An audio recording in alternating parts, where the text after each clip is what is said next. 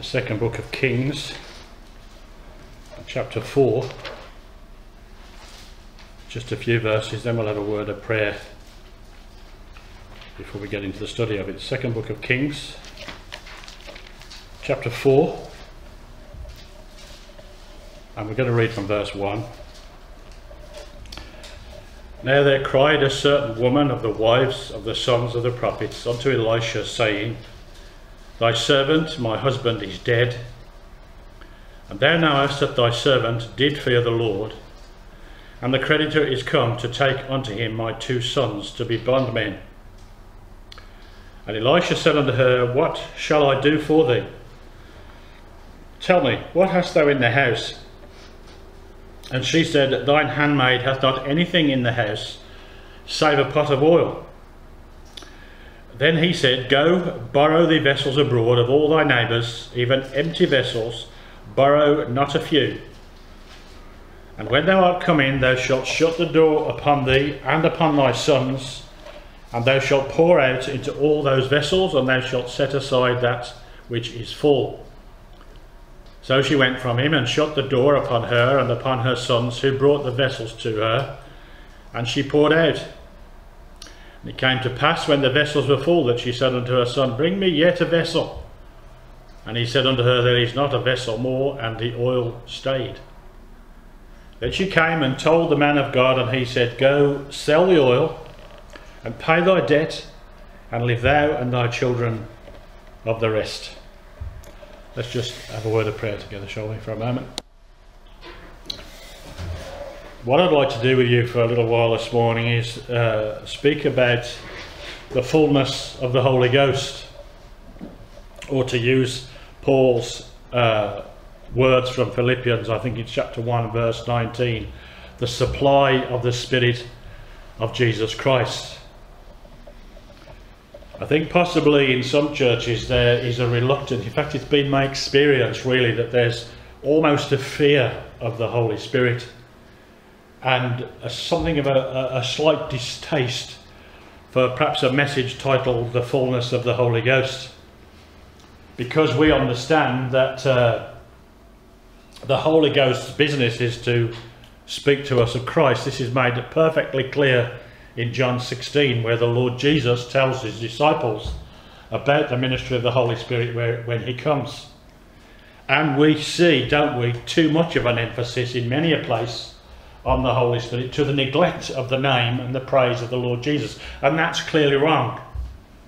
And from my limited experience of this, very often where the Holy Spirit is made the most of, generally speaking, the gospel isn't preached, and that makes me wonder whether really it's the Holy Spirit at all that is in action, and I think in many instances that isn't so.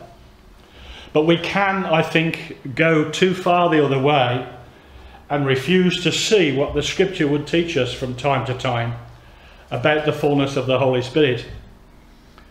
When I got saved, my first church, although the guy that used to come and see me, the 2 men that used to come and see me who were involved in me coming to Christ, one was Gideon, who was an elder in a Brethren church, and he was a most impressive chap because of his gentleness and his patience.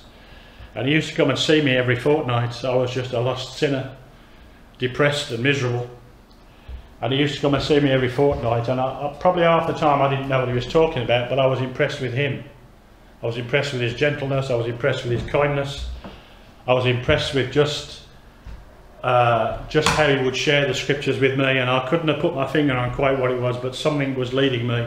And of course now I know that the Holy Spirit was leading me to the Lord. And then there was another younger evangelical brother who also came to witness to me, and eventually I understood. The way they put it to me was I needed to receive Jesus Christ. So that's what I did, and I got the assurance that my salvation was real. But I didn't go to either of those churches. I went to a Pentecostal church where Gene and I met, and of course you tend to hear a little more about the Holy Ghost in a Pentecostal church, which is probably why I refer more to the Holy Spirit than maybe you'd find in many a Brethren church, but try not to dismiss me outright here. The fullness of the Holy Spirit. The Lord has been just reminding me about this recently, because if I was to ask you what the doldrums are, you'd probably say, well, it's being miserable. And you know, I have my days in the doldrums, but I wonder how many of you know where the term originates. Some of you, I'm sure you do. That it's a place near the equator where the wind doesn't blow. Sometimes it's very stormy apparently, but sometimes the wind just doesn't blow. And in the old days of the sailing ships, you could be stuck in the doldrums for weeks. You'd never moved. And we have taken that concept, as you will, and if you will, and we've applied it sometimes to being down in the dumps. And before I got saved, and part of the way that the Lord led me to him was through a serious bout of depression. I had a mental breakdown, nervous breakdown when I was 24. And the Lord used that, and that taught me very much, you know, that sometimes the hardest and most unpleasant things in our lives are the greatest opportunities for the Lord to teach. And I'm not the only one that understands this here, I'm quite sure. It wasn't until I got saved and I began to read the promises of God that I began to come out of that gloomy place. But even now, at times, I have spates, and maybe you do, I don't know, maybe you have spates in the doldrums, and I'll tell you how it feels to me. It's just like all the wind has got out of my sails. That's the way it feels. You don't see it so much now, but you used to see outside churches. I will get to the scriptures in a moment. You used to see outside churches posters saying, if God seems far away, who moved? And of course we're supposed to say, well, I did. It's not always the case. Sometimes God moves away. There was a bishop in the Church of England called Hugh Latimer. He perished for his faith in 1555 during the reign of Mary. And now I don't know whether I think I might be able to get the quote. I think I've got the back of it here. There's a quote from Hugh Latimer which just kind of underscores this thing about the Lord sometimes moving away. Have I got it here?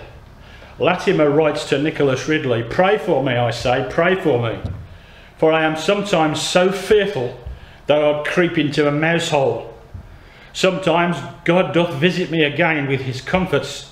So he cometh and goeth to teach me to feel and to know my infirmity." And there are times, and sometimes it's once a week, sometimes once a fortnight, I don't know really, but it seems about that kind of thing, when it's like all the wind has gone out of my sails. And I'm in the doldrums. And I might have got up in the morning thinking, I'm going to do this today, and I'm going to do that today, and I'm going to pray for so-and-so, and I'm going to read such and such a passage, and I'm going to study stuff. And all I do is end up putting on bargain hunt or whatever, because the wind has all gone. And I'm aware that the wind has all gone, and it's like the Lord moved away. Now, we're never forgotten. You know we're never forgotten. I will never leave thee nor forsake thee. But sometimes he just stands back a while, and in those situations, as Latimer says, we see our infirmity, we realise our weakness. Those withdrawings, if I can call it that, are very important.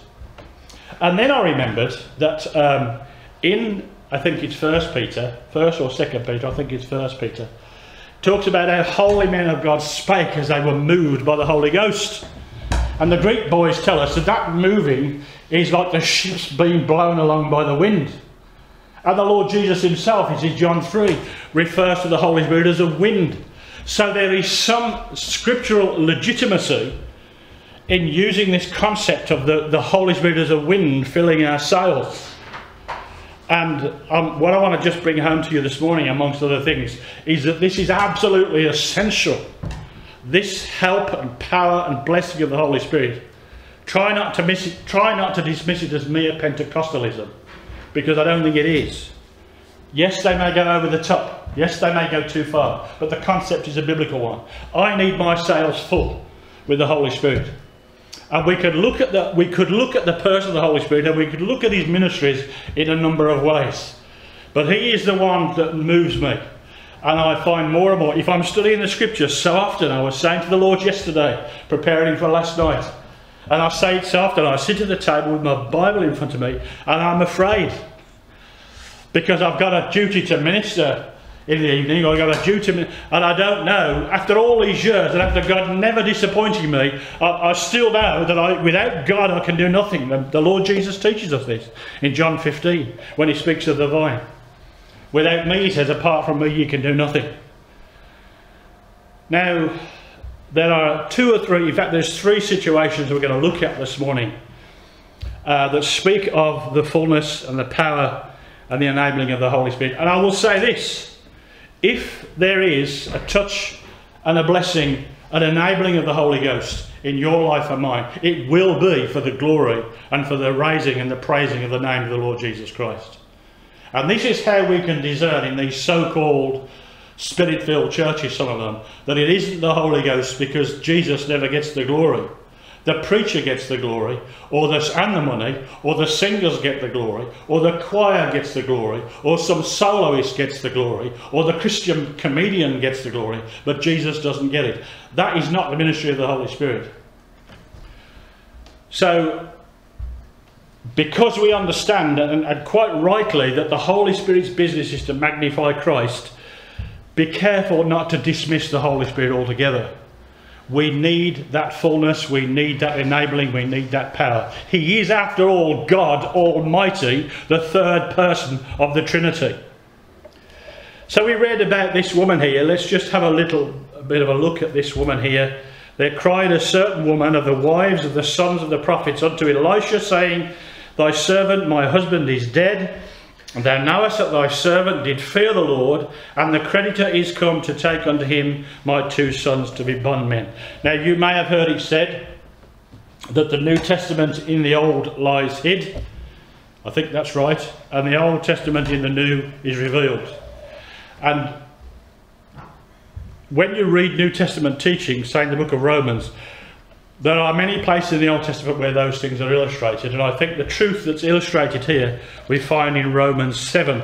So I'll just read you a few verses from Romans 7, which this passage in 2 Kings 4, I believe, illustrates. Romans chapter 7.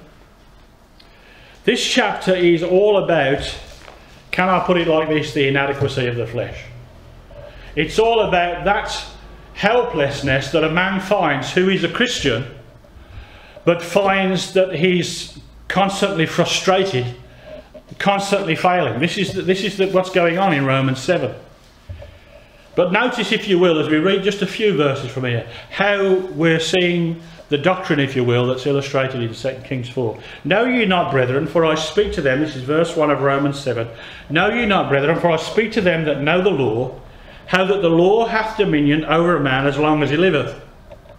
For the woman which hath an husband is bound by the law to her husband, so long as he liveth. But if the husband be dead, she is loosed from the law of her husband. So then, if while her husband liveth she be married to another man, she shall be called an adulteress. But if her husband be dead, she is free from that law, so that she is no adulteress, though she be married to another man. Wherefore, my brethren, ye also are become dead to the law by the body of Christ, that she should be married to another, even to him who is raised from the dead, that we should bring forth fruit unto God. For when we were in the flesh, the motions of sins which were by the flesh did work in our members to bring forth fruit unto death. But now we are delivered from the law, that being dead wherein we were held, that we should serve in newness of spirit and not in the oldness of the letter. So here in connection, we're reading about a woman who is dead to the law, because the law, her husband has died. But then, having been died to the law, having broken that relationship for the law, it says that we should serve in newness of spirit and not in the oldness of the letter. And I'm going to suggest to you that that's what 2 Kings 4 is all about. We have a woman here whose husband is died. It seems to me she speaks of a Christian, not just a woman, but a Christian, man or woman, who understands that he's not under the law, but he's still bound. Now, I suggest she represents a Christian because she has a pot of oil. And oil, of course, is always a picture of the Holy Spirit. In the Bible, everywhere we find oil, we're taught of the Holy Ghost. So I suggest to you that she represents the Christian who has the oil, but she's still in bondage. She's still thinking about her husband. He was a good man. The law is good, says Paul. He was a good man. And while she was under his care, things went well. But you see, he couldn't, after he died, he could no longer provide for her needs. And so I suggest to you, and I hope this will become clearer as we move through these few verses, that here we have a person, a woman, a widow, who represents the Christian who is in bondage and doesn't know how to find deliverance from bondage, the claims of the law. the claims of debtors. We have these claims all the time. Bills come through my door regularly. Sometimes I bump into the postman and I say, if it's a bill, you can keep it. But he doesn't keep it, he gives me the bill. And you know, this is part of living. We have to eat, we have to drink, we need shelter. Debts are an unfortunate part of living. So when we're thinking about the creditor, we're thinking first of all about the law, but also of just the necessities of life. We have to find those resources. And this poor woman here no longer she has got the answer, but she doesn't know she's got the answer. Again, this is the truth of many a Christian. You might be interested perhaps sometime to read the testimony, or maybe you won't, of Major Ian Thomas. Major Ian Thomas, an extraordinary character. He got saved as a young man. He had a promising career, but felt that the Lord was calling him out of university. And he served the Lord for all he was worth until he absolutely wore himself out. Absolutely wore himself to a frazzle. And then he realised that he was in this position of this widow here. He hadn't learned yet how to trust the Holy Spirit. Well, he learned that, and his ministry just took off. And his books are a great and a blessed thing to read. So here's the woman. She's in debt. The creditor has come. The law is constantly making demands upon us. The scriptures make demands upon us. The world makes demands upon us. Sinners inadvertently make demands. And Paul says, I am a debtor to all men. So that's another debt that we owe. How can we meet all this need? How can we meet all these demands? Well, she did the right thing. She says, there cried a certain woman of the wives of the sons of the prophets unto Elisha. Now, Elisha is very suggestive to me of the Lord Jesus here. That's the first thing you do. You go to him. So whatever the need is, my God shall supply. This is a wonderful blessing. When I got hold of this, it was my verse at my baptism. My God, Philippians 4:19, shall supply all your need, not just what you want, but what you need. He may not provide what you want, but he will supply all your need, according to his riches in glory by Christ Jesus. Now, when I got saved and got baptised in the Pentecostal church where Jean and I met, I haven't got much money. Whether they picked up on that, I don't know. I know when I proposed to Jean, I hadn't got 2 halfpennies to rub together, and I used to give it a tenner a week towards our first little flat. And I think they probably thought in the church, you know, this guy hasn't got 2 halfpennies to rub together. But they were a godly lot, I'll say that for them. They weren't quite so raving as many a charismatic church. There were some great godly men there. And I'm sure they'd prayed for me and sought the Lord about the verse to give me for my baptism. And that was the verse they gave to me. My God shall supply all your need according to his riches in glory by Christ Jesus. And in those early days, I'd only been saved a year or two maybe, I thought in terms of material things. But the Lord does, in fact, there are more important things in some respects. There are more important things than material things. And God will supply those too. All your need. Maybe you find your heart's cold, as I frequently do. Jesus is there to meet that need. Maybe you find you lack wisdom sometimes. The Lord Jesus is there. He is made unto us wisdom and redemption. Jesus is there to supply that need. It isn't just material things. He will provide those. And you know, we need to get a hold of this. But he will provide the deeper needs too. I don't know whether you'd agree with me. I'm not sure even Jean agrees with me about this. But I sometimes say that the number of times the phone rings is inversely proportional to one's growth in age. As we get older, the phone seems to get quieter. We'll go away for a week. And I've had no emails. We've been away for a week. I've had no emails, and the phone might have rung once. And when I press the message, there's nobody there. And you know, but Jean thinks differently. You might like to talk to her about that. But you know, and I think a lot of older people suffer with loneliness, and I can understand that. I suffer with it. And you know, Jean and I are happily married. And you know, I love her, and we have a great life together. But I still get touches of loneliness because I've seen so many friends come and go. Like you know, we've had our batterings through life. But Jesus is there to meet that need too. My God shall supply all your need by Christ Jesus. So she does the right thing. She goes to Elisha, and I'm suggesting to you that we go to Jesus. And he says, Elisha, verse 2, said unto her, what shall I do for thee? Tell me, what hast thou in the house? And she said, thine handmaid hath not anything in the house but save a pot of oil. In other words, let me put it like this way. I've got the Holy Spirit, but it's not much. But actually, it turned out to be everything she needed. And if you're a Christian today, and I think we all are here, then you have the Holy Spirit. You have a pot of oil. And it's that pot of oil. It's not you, nor me. It's not our strength. It's that pot of oil. It's that filling, that presence of the Holy Ghost, which God can use in you and I to get us out of debt, to get us out of bondage. We're thinking here about bondage. We're thinking here about the pressure to maintain, we could say, righteousness in a godless world. That's a great need we have. Or just to keep our heads above water financially. All of these things, we have a pot of oil. But it mustn't stop there. He said, go borrow thee vessels abroad of all thy neighbours, even the empty vessels, borrow not a few. And when thou art coming, thou shalt shut the door upon thee and upon thy sons, and shall pour out, she might say, I haven't got much, pour out into all those vessels, and thou shalt set aside that which is full. I got some insight into this many years ago, a good few years ago, when I was out on the street in Birmingham. I can't remember on this particular occasion whether I was alone or whether there was another brother with me or two. And I don't remember on the occasion whether I was just passing out tracts or preaching. But I was so blessed. When I came away, I was just walking on air. And I realised then it was because the little bit of oil that I'd got, I had poured out.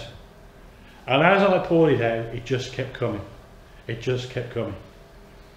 Whatever you feel your ministry is, and you might feel it's very small, it is in giving that, it is pouring that out, that God just keeps filling you up. And it brings great joy. The Holy Spirit, again, it is symbolised by wine, and wine speaks of joy. The fullness of the Spirit will bring joy, as we read the fruit of the Spirit, Galatians 5:22. And I saw then in my experience that as I've been giving the little bit of ability that I have, and I've said to you many times, I'm not an evangelist, I was blessed, so blessed.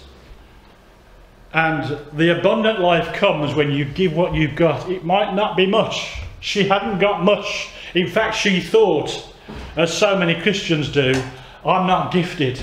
We might put it like this. I've nothing save a pot of oil. She'd overlooked it really. But if you're saved today, you have the pot of oil. And you have in that pot of oil, which is in the Holy Ghost, all the resource you need to fulfill the ministry that God has given to you. But we must give that little to begin with.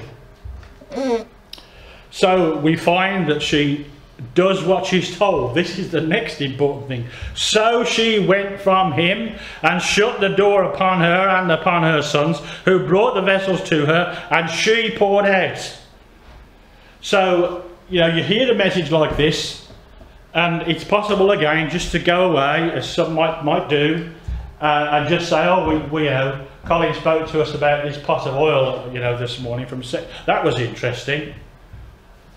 But we need to be asking ourselves, what's the ministry that God's given to me? What is the little thing I can do for the Lord today?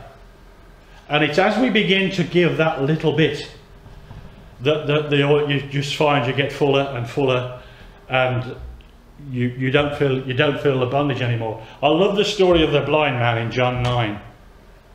Here was a guy, John 9, blind from birth. What's the term? I can't remember what the term is from the womb. I can't remember. There's a term for that, isn't there? But he was blind from birth anyway, and he was sat at the gate begging. And when Jesus came along, he gave him his sight, and he didn't need to beg anymore. We don't need to beg if we are the Lord's. We look to the Lord. We cry out to Elisha. We call out to the Lord Jesus. He will show us, he will tell us what to do, and he shall supply all our need. But some faith and some obedience is required. When you're resolved that you will serve the Lord will frequently put you in impossible situations. And you might say to yourself, did I make a mistake?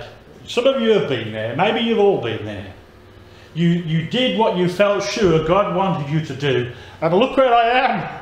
Lord, what have you done to me? Look at the situation I'm in, and I felt sure this was where you'd called me.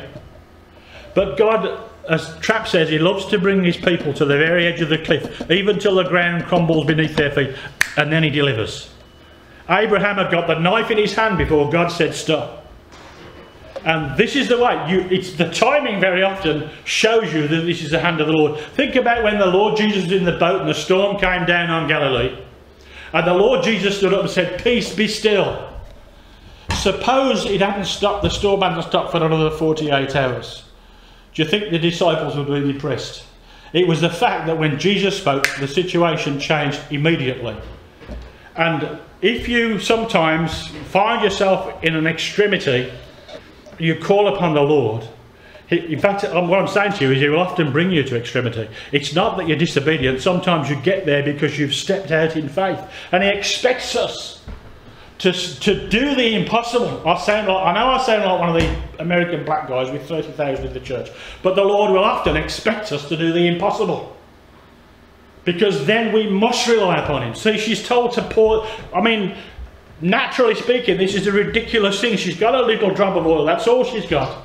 And Elisha says, go and get all these vessels and fill them up. And she doesn't say to her sons, that's a balmy idea. Don't waste your time. We'll just, I'll cook with what I've got and that's it. She does as she's told. And the word of God becomes effective in your life and in mine when we first believe it and second we obey it. And it doesn't work until we do obey it. As we were thinking last night in the Sermon on the Mount, chapter 7. Both those men that built on foundations, they both heard the word, but one of them paid attention and obeyed the word, and his house stood. We could cite many and many an example, couldn't we? You remember when Moses brought the children of Israel out of Egypt? Wonderful. There's no question that God was doing great things for Israel, and he powerfully brought them out. And in no time at all, what do they find? There's the sea in front of them, and the Egyptians have come out after them. God brought them out, but now they're really in a pickle. As they say in the States, they're really between a rock and a hard place. And the Lord will do this, and he will do it oftentimes when you are quite sure that you've taken the right steps.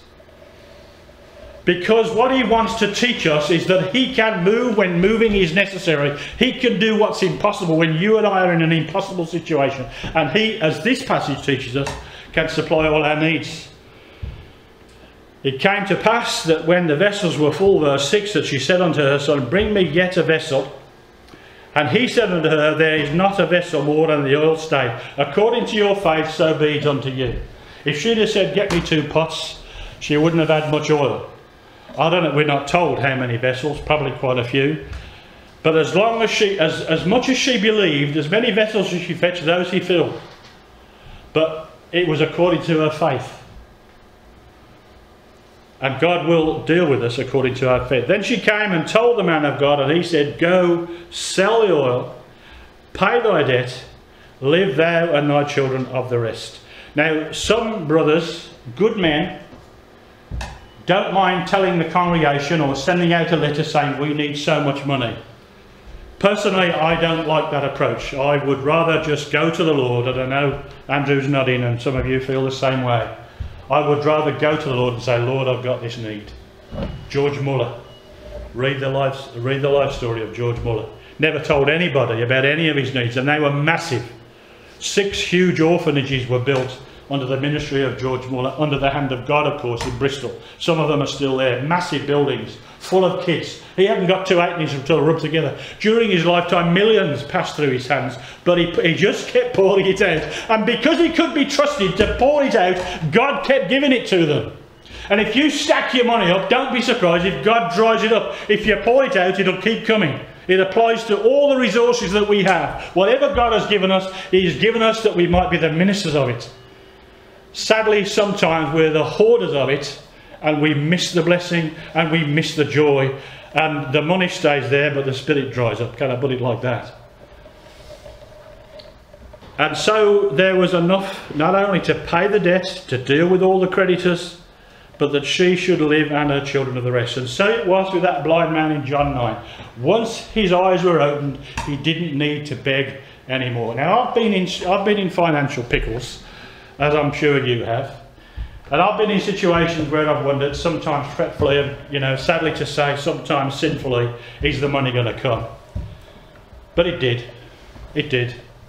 My God shall supply all your need according to his riches in glory by Christ Jesus. So here what we see is the supply of deliverance from debt, from the things that put us under pressure. The Lord Jesus can do that.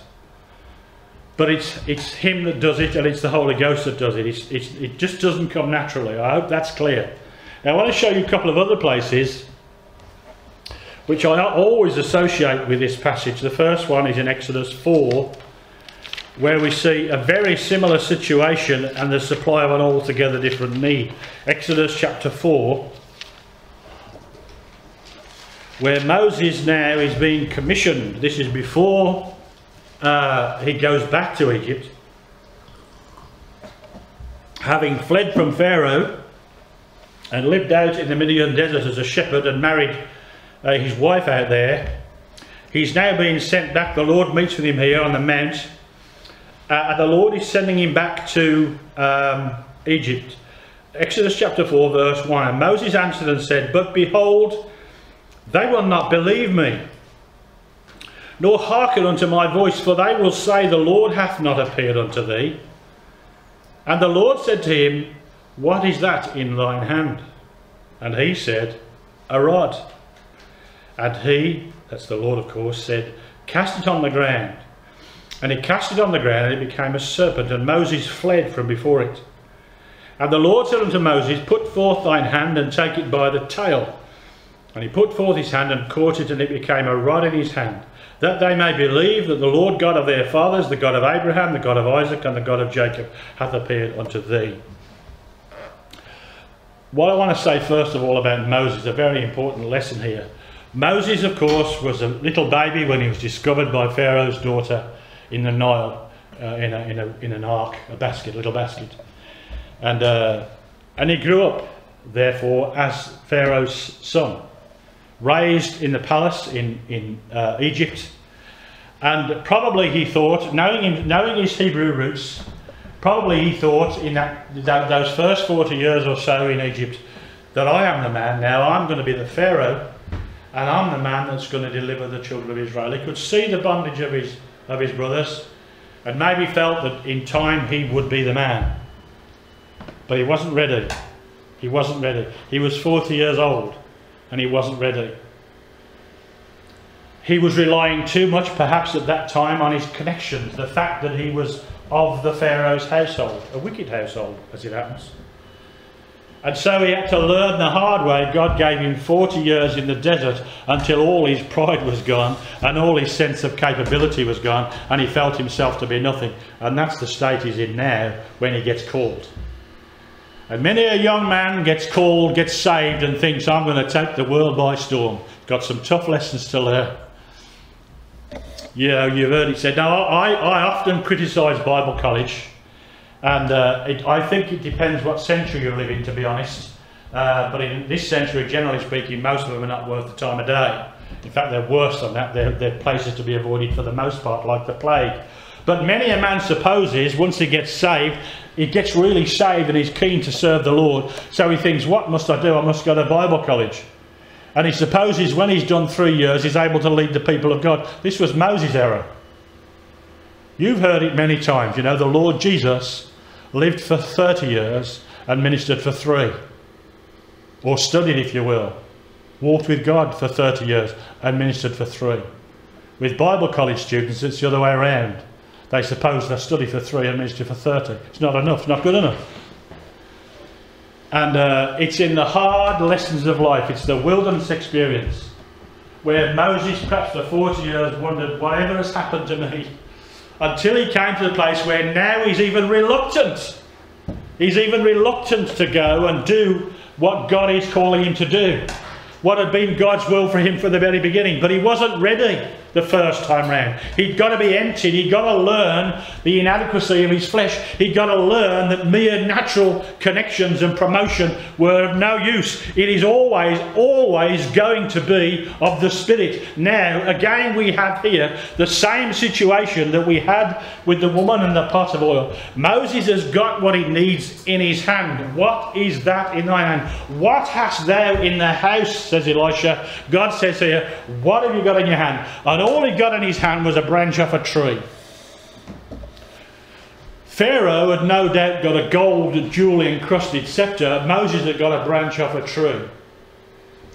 He never looked much, probably, when he went into the court with his branch in his hand, which speaks of the Lord Jesus. He's called the branch in the Bible, in capital letters in the KJV, as you probably know. But this branch, this rod, this branch off a tree, this mean-looking sceptre, this unimpressive sceptre, which became, this branch which became Moses' sceptre, was all he needed. God says, throw it down.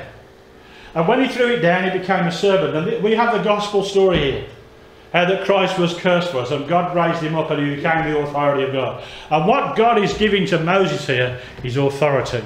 And that's something else we need.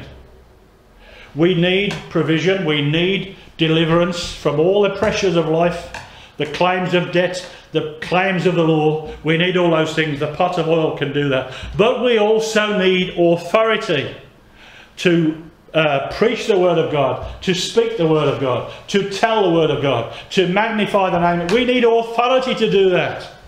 What did Moses say? Behold, they will not believe me, nor hearken unto my voice. Now, we are not told in this generation that we're to go out and cut a branch off a tree and go and wave it in front of Richard Dawkins or something. We're not told to do that.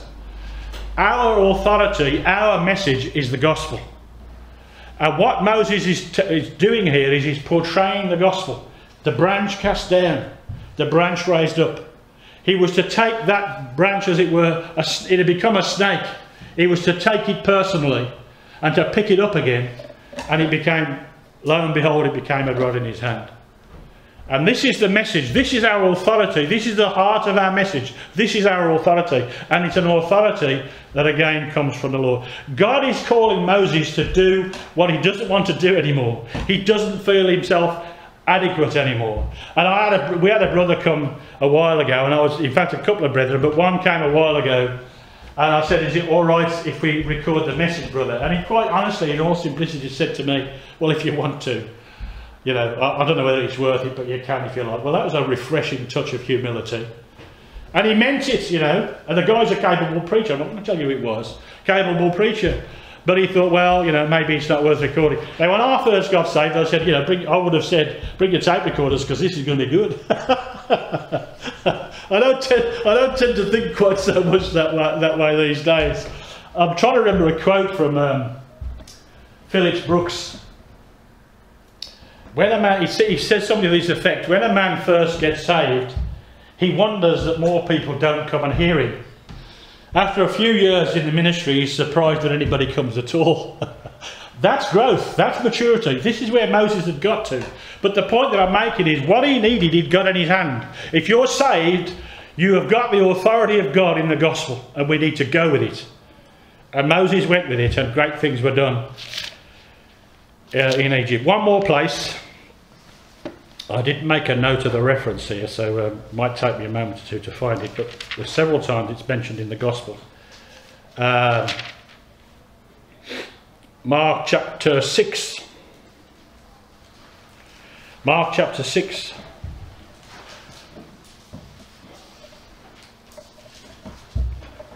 And verse 34. This passage is such a help to me, I can't tell you.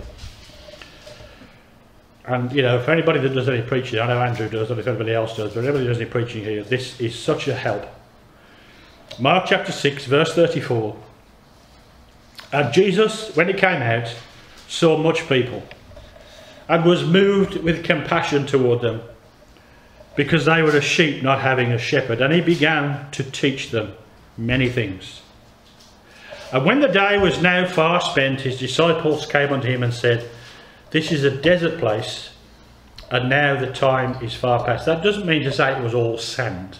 It just means it's an uninhabited place is what it means. This is a desert place, and now the time is far past. Send them away. The disciples now are telling the Lord what to do, okay? The disciples are saying, we're smart, Lord, here's what you need to do. Verse 36, send them away, that they may go into the country round about and into the villages and buy themselves bread, for they have nothing to eat. They're telling the Saviour to do this. He answered and said unto them, give ye them to eat.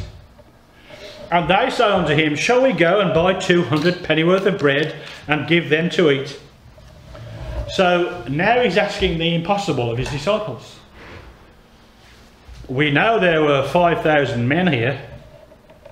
5,000 men, the text says. So there may have been 3,000 or 4,000 women. There might have been even 5,000 women. We're probably looking at a crowd of 15,000 and upwards, perhaps, and maybe more. And they haven't got any provisions, and the Lord says, give ye them to eat. See, they're in an impossible situation. The Lord is telling them to do something. They don't have resources to do it. Shall we go and buy 200 pennyworth of bread and give you? And the same thing comes up again here. How many loaves have ye? Go and see. And when they knew, they say 5 and 2 fishes. And in another place it says, and what are they amongst so many? It's just a little pot of oil. All I've got is a branch off a tree. We've just got 5 loaves and a few fishes. And what are they amongst so many? He puts them in an impossible situation. And he commanded them to make all sit down by companies upon the green grass. That's the testimony of an eyewitness. That's the testimony of an eyewitness. And they sat down in ranks by hundreds and by 50s. And I'll just say this as we pass through here. I think 50 is big enough for any church, personally. We've been in churches, Gene and I, where there's 300 and you wear yourself out trying to talk to everybody. 50 is a good number. Don't know whether we'll ever get there, God knows. But 50 is a good number. If your church gets to 50, you need to be looking to plant one somewhere else, if the Lord will. Verse 41, when he had taken the 5 loaves and the 2 fishes, he looked up to heaven and blessed and brake the loaves, and he gave them to his disciples to set before them, and the 2 fishes divided he among them all, and they did all eat and were filled. And they took up 12 baskets full of the fragments of the fishes. So in the widow's pot of oil, you've got deliverance from bondage.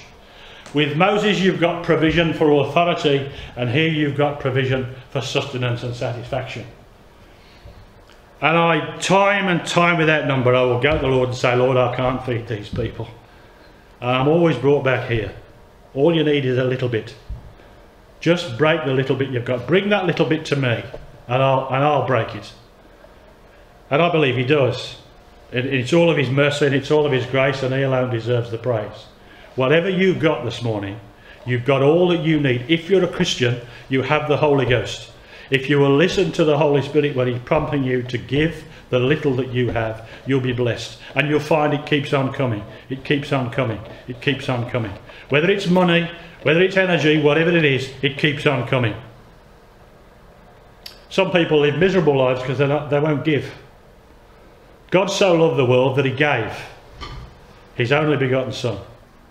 And if we're Christians, we ought to be generous people. God loveth a cheerful giver. You know, you've heard it 1,000 times. Cheerful is hilarious. God loves a hilarious giver. George Muller was a hilarious giver. He just gave and gave. And because God could trust him as the steward, he just kept giving to George Muller, and George Muller's work just grew and grew. But God would have all the glory. And George Muller was on his knees. He was always on his knees. He died on his knees by his bedside, aged 92. Having begun as a missionary at the age of 70. He died at his bedside on his knees at the age of 92. He always trusted the Lord for the provision. Now, Muller, I'm told, was not a fantastic preacher, but Spurgeon said he was a blessing to hear. You've got to be pretty good to please Spurgeon, I would have thought. And Spurgeon said it was a delight to go and hear Muller. But the point about Muller was he gave what God gave him. And this is what we need to learn, I think, here. God, my God, shall supply all your need according to his riches in glory by Christ Jesus. The need for deliverance from all your bondage and your pressures. The need for deliverance for all the fears of financial risk and so on and so forth. The need for authority, that we might preach the gospel, that we might speak the word of God with authority. God is able to provide this. And finally, the need that we each have to be sustained. Some churches are starving to death, and it isn't just because they haven't got a good preacher. It's because when they do get the word, they don't pay any attention. They have no appetite for it. You know, there's an illness, isn't there, called? Is it bulimia or is it anorexia? It's anorexia, isn't it? Where they won't eat, and then with bulimia they eat so much they keep being sick. You know, in some churches the problem is, I find, there's no authority preach because there's no hunger there. There's no hunger there. They say, the old folks used to say, hunger is the best cook. There's no hunger there in these places, and they're going to die. The doors are going to shut. I mentioned last night, and I'm just rambling now. I'll try and finish. I mentioned last night went into an Anglican building on Friday afternoon, and the guy was telling me that the vicaress had just left last year, and they got 4 churches, and now they haven't got a vicaress. That's not his word, that's my word. And clearly, you know, they've got these 4 enormous churches, a handful of people, and they're in over their heads. Maybe, just maybe, had they been faithful with the word of God, the candle would be burning. I don't know. The Anglican Church seems to me to be in big trouble. But let's you and I not make that mistake. My God, I'll close with it, my God is able to supply all your need for authority, for sustenance, and for deliverance, according to his riches in glory by Christ Jesus. It's not enough to put the text on the wall. These things need to be written in our hearts, and we need to walk in them, and then we shall see this kind of miraculous ministry. Amen.